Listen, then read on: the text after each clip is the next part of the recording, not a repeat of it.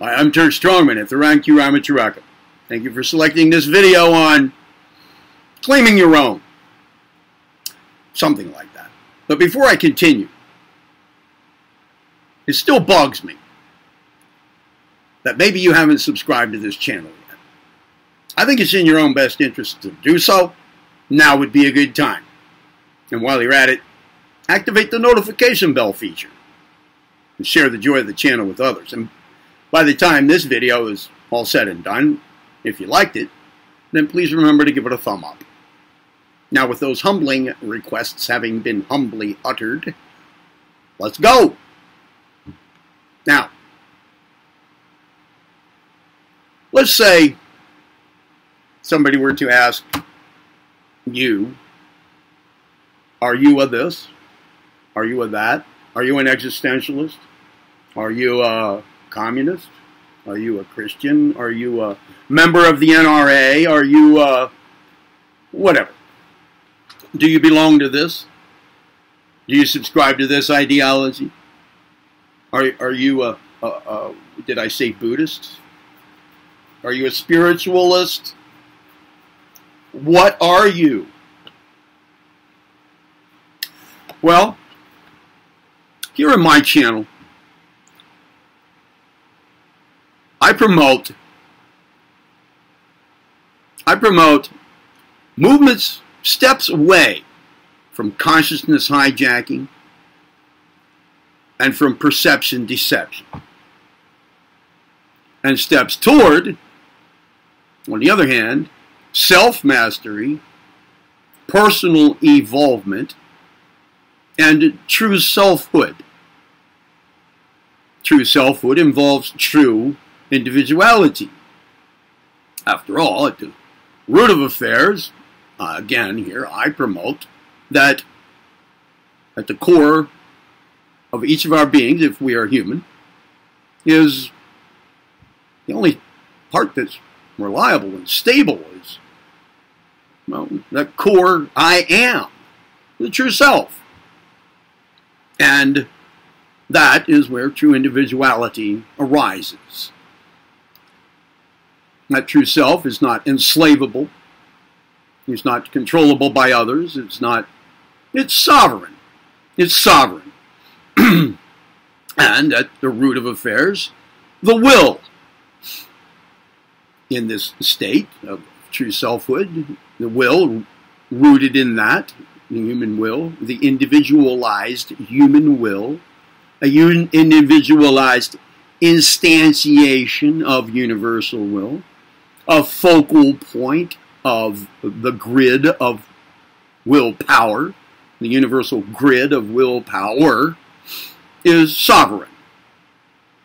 Okay, so what I urge people here to consider is not identifying with anything other than that.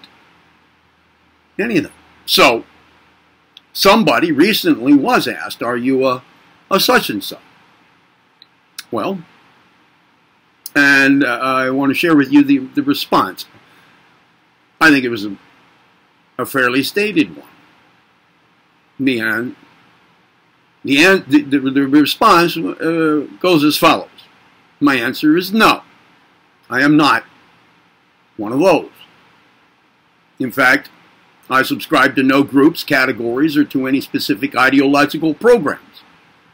I strive to stand as my own person, upon the sovereignty of my will, and acting upon my dominant desire. I have examined and temporarily taken on the main thought of many ideologies that I have encountered, which as a philosophy and religion student have been numerous. And as a good such student is a good idea, for each has its grain of truth. And it's fair practice to assume that each initial proponent of any such main historical system knew what he or she was talking about. Rather that than to consider any of them gibberish, or to quickly dismiss them on the grounds of personal bias or social conditioning. I try to take from each only what seems logical and at the same time rings intuitively true to me. and to apply only those parts that point to human dignity and freedom, and which mostly conform with nature and with the 7 universal laws in the arcane teaching, which, incidentally, you will find narrated here, the arcane teaching, written by William Walker Atkinson.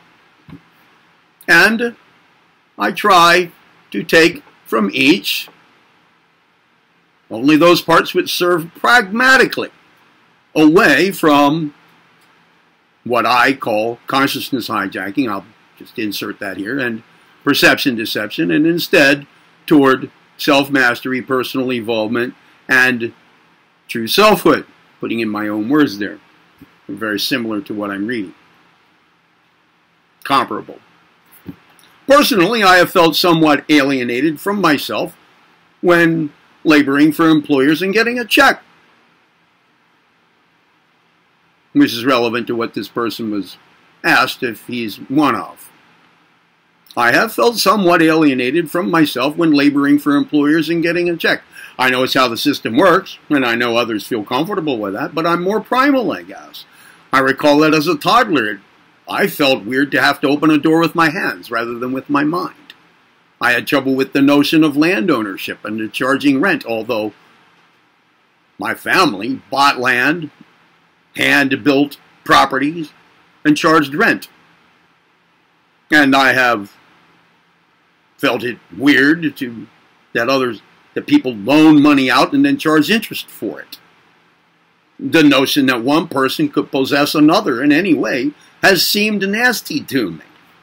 The fact that some entity could cipher from another's energy or creativity or overrun another's will has annoyed me. To me, the whole world has seemed to run oddly, and one of the last things this person ever wanted to do is to labor for someone else's financial gain. It has felt like one person hoarding at another person's expense, like making a joke at another's expense, like at other people's handicaps or their race or any such thing, just jokes at another person's expense in the name of so-called humor or for the sake of so-called humor, when with a bit more creativity, the person could produce a more healthy joke. So, no, I'm not a Buddhist, leftist, rightist, existentialist, spiritualist, Marxist, my own physical body, my own mind, or a plumber. No.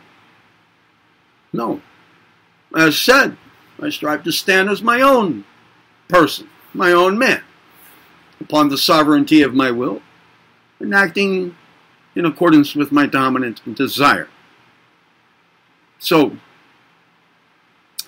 that's the end of that part, but that's a lot of what a person isn't, or what, let's just come back to me. Here. Let's say that was me. That's a lot of what I'm not. So, what or who am I instead? Well, let's refer over to the system of Raja Yoga. Ramana Maharshi was a rather well-known Indian yogi. I believe he was a Swami monk. I think so. I believe he belonged to the Swami order. Now, just throwing this in here, I once was pursuing a path, a yogi path, and when it came time for initiation into the Swami order, I then stopped because I didn't want to belong to a member of a group. I didn't want to belong, and I didn't want initiated into any specific category. I didn't want to follow any specific leader. I didn't. I preferred to stand on my own. Maybe that's a good idea. Maybe it's not. Maybe such affiliations can serve as a good stepping stone And in many cases they can. But I felt for me that at some point the stepping stone could turn into a stumbling block, because any category has its limits. Now, but what am I? Well, Ramana Maharshi had a system to help somebody figure that out. And it was going through a process of elimination. You'll find a similar process of elimination in, let's say, right here in this channel, when I get to uploading my narration of, I think it's William Walker Atkinson's, I think it's the book of Raja Yoga. I have it, and you can look forward to it here on this channel. Process of elimination. To get to the true self. Ramana Maharshi would put somebody through a lengthy program of,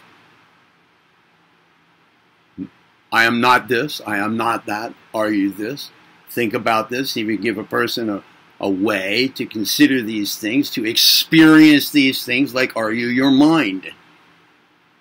And then put a person through a series of practices, experiments, whatever, considerations, contemplations, until the person would say, well, no, I'm not. Until all the possibilities, pretty much all the categories of possibilities, were exhausted. And what's left? At which point, the student, the disciple, the devotee, the learner, would have to pretty much land on, I just am. I am.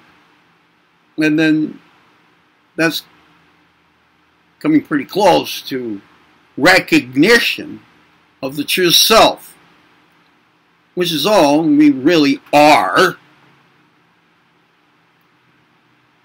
The rest have to do with our instruments of expression, our instruments of experience, our instruments of energy control, our instruments of participating in society, etc.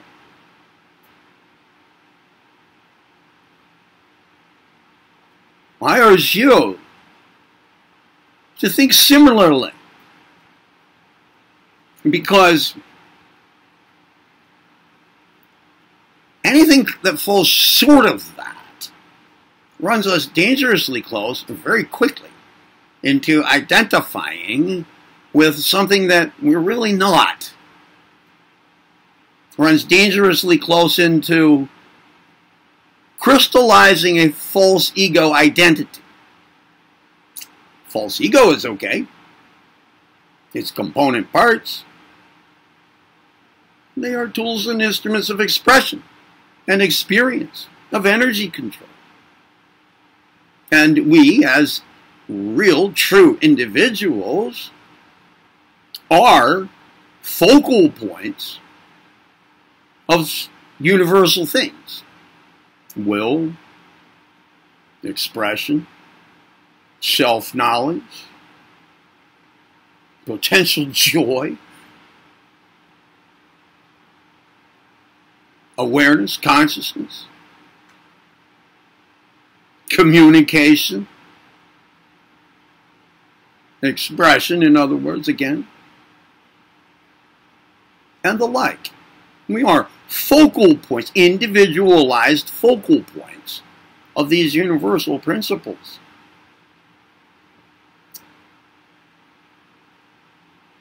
But those are descriptions of actions. And true self remains calm and still. It's the center of such control and expression, but itself is stable. That's really the only thing to count on with respect to who or what you are. Well, I recommend that as a person, who has persevered through this video so far and selected it, and prior to that selected something having to do with this channel, probably you are interested in self-mastery and personal evolvement and true selfhood, even if it wasn't right on the front burner of your mind at the moment you made these selections. And as such a person, I suggest that you take care with respect to what affiliations you subscribe to, and that you announce and speak of, or just utter, believe in, about with respect to who or what you are. This is a world that promotes adherence to such things, to such identities, self-identities. But they are limiting. They are limiting. You can participate, but be careful what you identify with. I recommend paying close attention to that. Similarly, or analogously, let's just say you're doing a certain kind of breathing technique, a spinal breathing technique. And a technique which typically, frequently for people, involves some kind of phenomena that will pop up.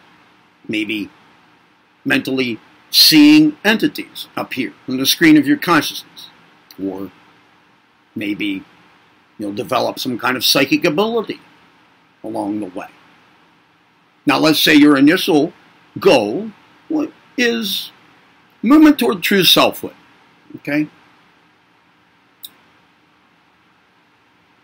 In Buddhism, we might say enlightenment. In Hinduism, we might say liberation of the soul. You might say, as a Christian, eternal salvation. Okay. But along the way, something pops up, and it gets your attention. Let's just go back to, you develop a psychic ability. These things can happen on the path of attainment along the way. Should those things now distract you, get your attention to the point where you now pursue that thing that popped up?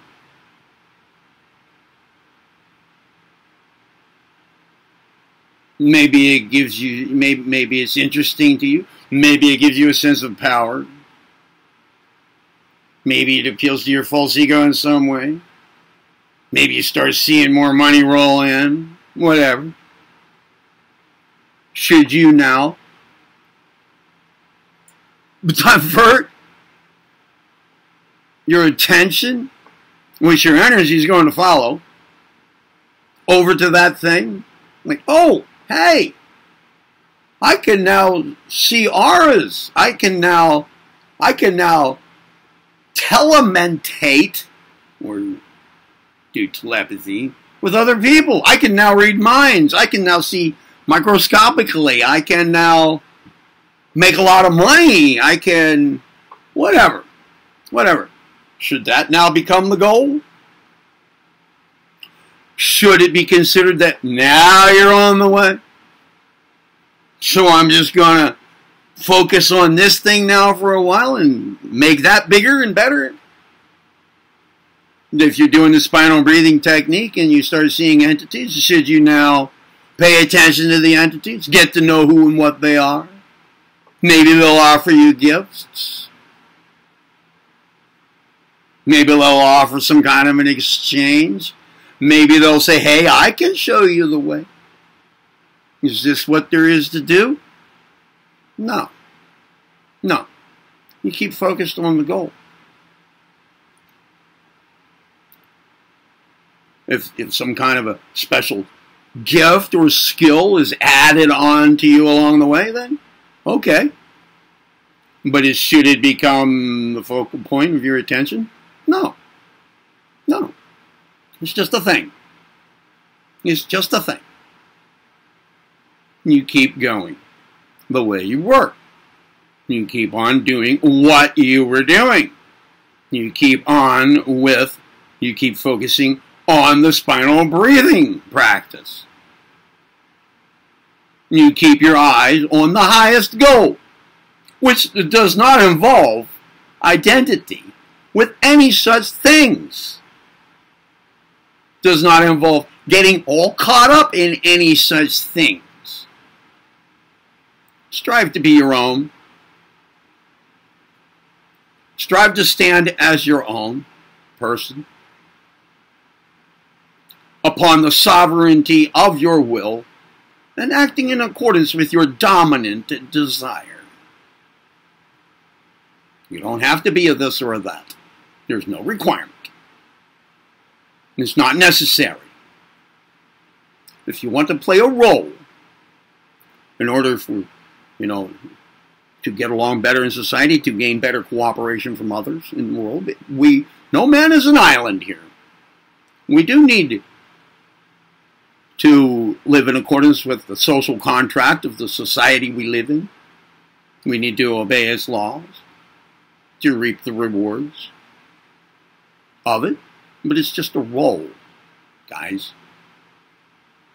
You don't have to proclaim or believe or in any other way adhere as some kind of an identity thing with any of that.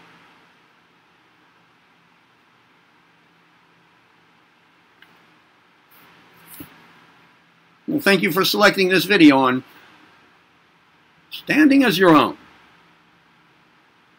I hope you liked the video. Did you? Did it irk you? Did any response at all?